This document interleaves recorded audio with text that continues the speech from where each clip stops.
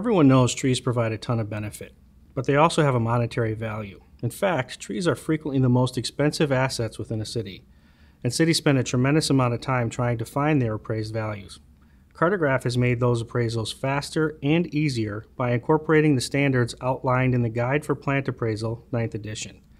Now you can take a tree appraisal within Cartegraph in a few seconds. No more paper, no more spreadsheets. Here's how it works. So I'm going to head over to the software now, and the first thing that needs to be done is we need to fill in some startup data in your already existing tree library. Those columns include the replacement tree size, the installed cost, the species rating, and the unit tree cost. These values can typically be found by visiting your local chapter's ISA website. The next thing that we need to do, and I'm going to head over to a tree, is to create a tree appraise task.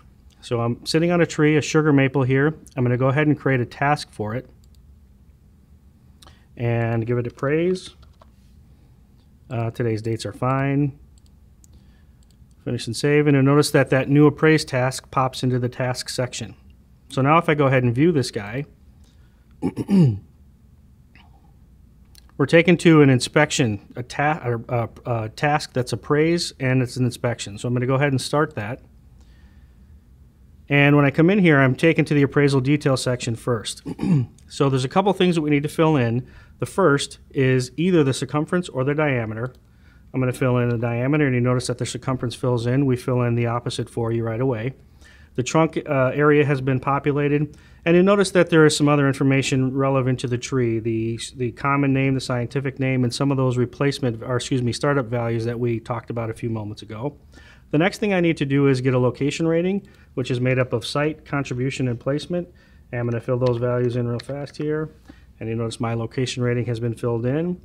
The next thing that I need to do, or the last thing that I need to do actually, is get the condition details and or condition rating. And I'll go ahead and fill in the details here for roots, trunks, scaffold, branches, foliage, and so forth.